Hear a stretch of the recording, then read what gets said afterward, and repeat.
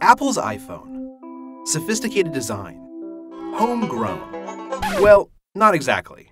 The idea starts here, and the new iPhone's processor is made in Texas. But the battery, its display, and most of its other parts are made somewhere else.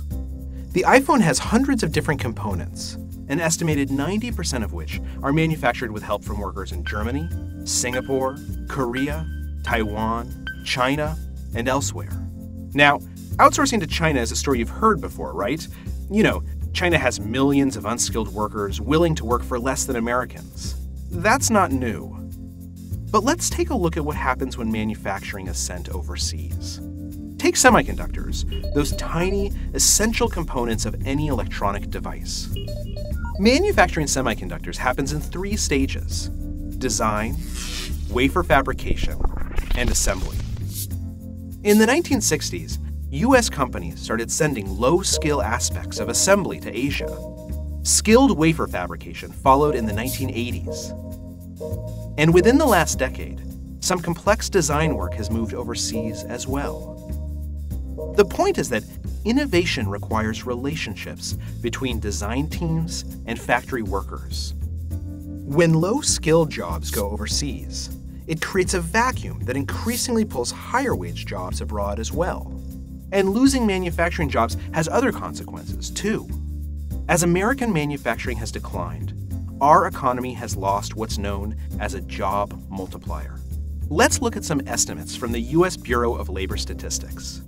If America were to create 1,000 auto manufacturing jobs, suddenly, auto plants would start ordering more parts from other companies and hiring new managers.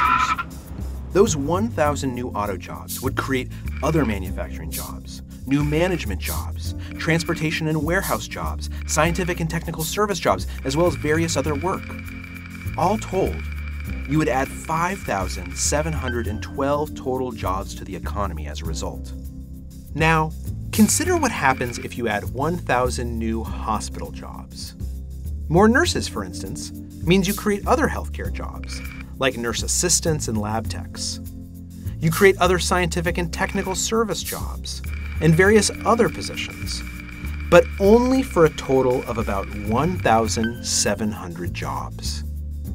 This effect shows up in the American economy right now, where Apple is a huge player. Earlier this year, the value of Apple in the stock market made it worth more than the biggest companies in oil, energy, and manufacturing.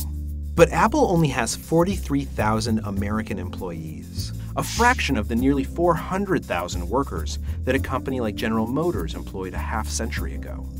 Actually, if you look back at the largest employers in 1960, you had companies like GM and Ford and General Electric, big manufacturers. If you look at the biggest employers now, though, you have Walmart and Target and Kelly Services for temps, big service firms. In other words, the fastest job growth in the American economy today falls into 2 groups.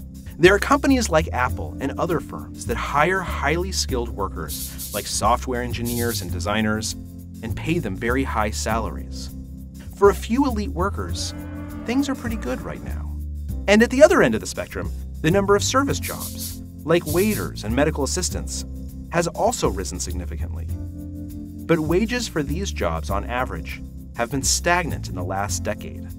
And the jobs in the middle, the work for everyone else, like salespeople and office assistants, steelworkers and manufacturers, those jobs have increasingly disappeared.